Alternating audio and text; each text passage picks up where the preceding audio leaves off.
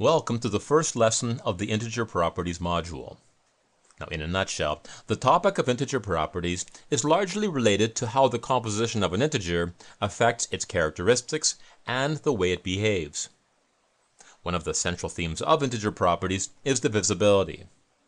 If x and y are integers, then we say that x is divisible by y if there is no remainder when x is divided by y.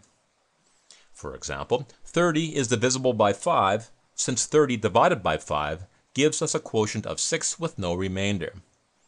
Similarly, 12 is divisible by 3, since 12 divided by 3 is equal to 4 with no remainder. Conversely, 8 is not divisible by 5, since 8 divided by 5 is equal to 1 with remainder 3. Now, another way to define divisibility is to say that if x and y are integers, then x is divisible by y if there exists some integer k such that x is equal to k times y.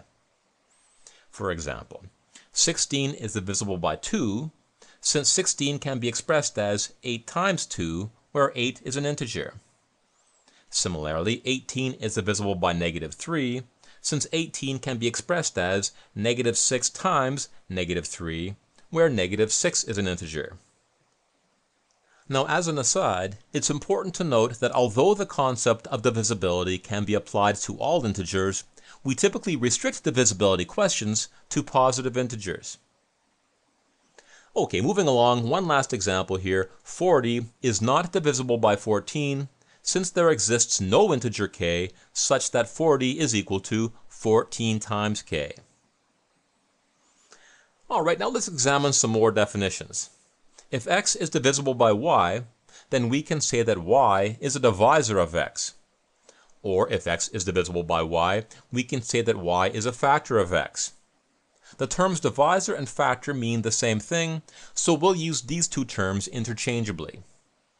So we can say that 4 is a divisor of 8, or we can say that negative 10 is a factor of 40. Now, although negative 10 is indeed a factor of 40, you'll see that on the test, questions typically focus on positive divisors. Okay, one last example here. 15 is not a divisor of 20. All right, let's practice our knowledge of divisors. What are the positive divisors of 12? Well, these are the positive divisors of 12, since they all divide into 12 without leaving a remainder. You'll notice here that the positive divisors of 12 include 1 and 12. As you might imagine, every integer n will have 1 and n as positive divisors.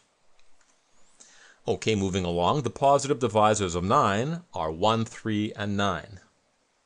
The next one's for you. What are the positive divisors of 60? Well, let's list them. Now, a useful way to avoid missing divisors is to list them in pairs.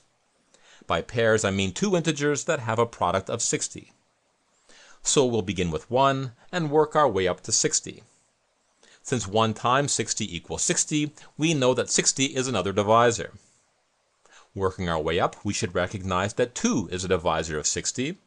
And since 30 combines with 2 to get a product of 60, we know that 30 is another divisor. The next divisor is 3, and it pairs with 20 to get a product of 60. Next we have 4 and its pair of 15. Then there's 5 and its pair 12. Now, as you can see, each number and its pair are getting closer and closer to one another. Once they meet, we'll know that we've found all of the divisors. Moving along, the next divisor of 60 is 6, and its pair is 10. At this point, we can see that there are still some numbers remaining between 6 and 10 that we have not checked. So let's check them. 7 is not a divisor of 60, and neither are 8 and 9.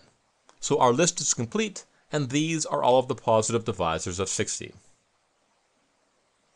Okay, another important concept has to do with multiples. If x is divisible by y, then x is a multiple of y.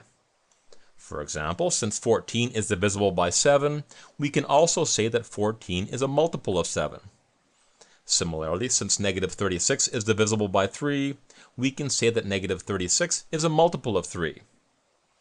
To expand on this, we can say that the multiples of 10 are as follows.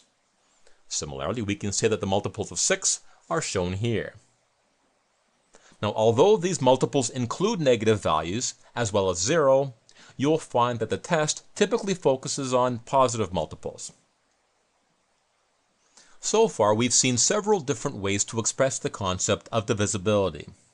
You'll soon find that your ability to solve integer properties questions will depend on your ability to recognize how various statements are all equivalent.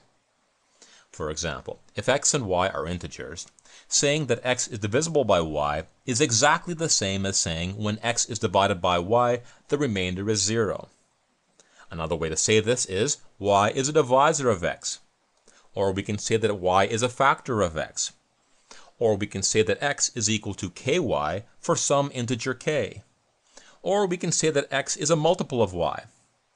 All of these statements convey the exact same idea. So be sure to know all of the various ways to express the idea that one number is divisible by another number. Later in this module, we'll add even more statements to this list.